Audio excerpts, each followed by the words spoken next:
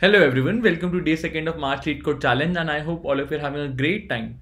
The question that we have in today's is subsequence. Here in this question we are given two strings S and T. We need to identify whether S happens to be a subsequence of T or not.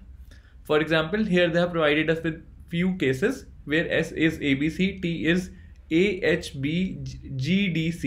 As you can see, A, B and C, all three characters occur in the same order in T as present in S, as a result of which we have to return true. It's a subsequence.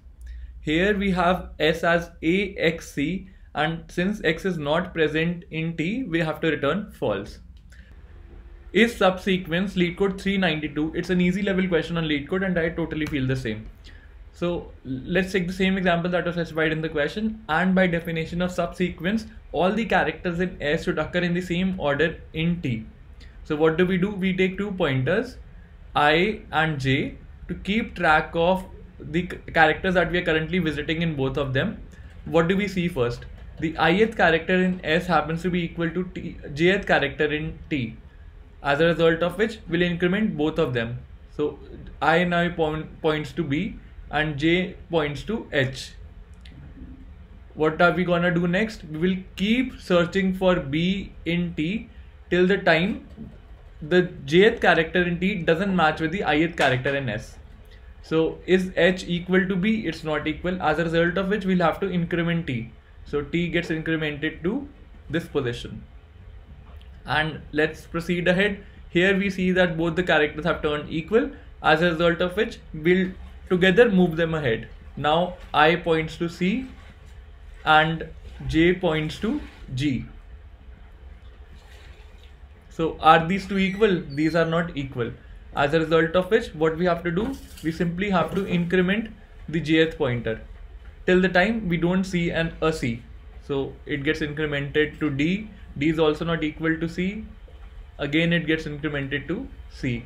Here we see that it's a matching case. C matches with C.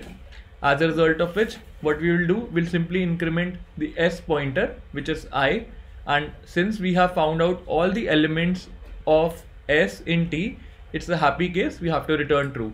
In case after the complete iteration of T, some characters still goes missing, we have to return false in those cases. Without further ado, let's quickly walk through the coding section and I'll exactly follow the same steps as I have talked here. As told in the presentation, here I have taken two pointers.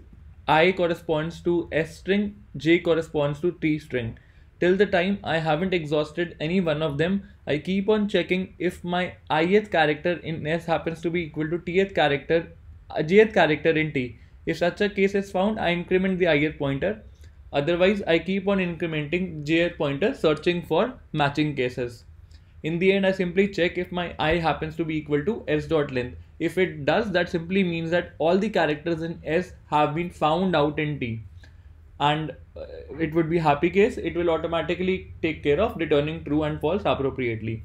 Also, there is one of the corner case which I have specified. If s.length happens to be 0, I have to return true because that signifies the input string is empty in nature. The time complexity of this approach is order of length of S plus T.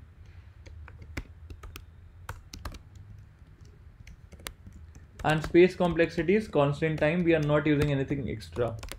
This brings me to the end of today's session. I hope you enjoyed it. If you did, please don't forget to like, share and subscribe to the channel. Thanks for viewing it. Have a great day ahead and stay tuned for more updates from Coding Decoded. I'll see you tomorrow with another fresh question. But till then, goodbye.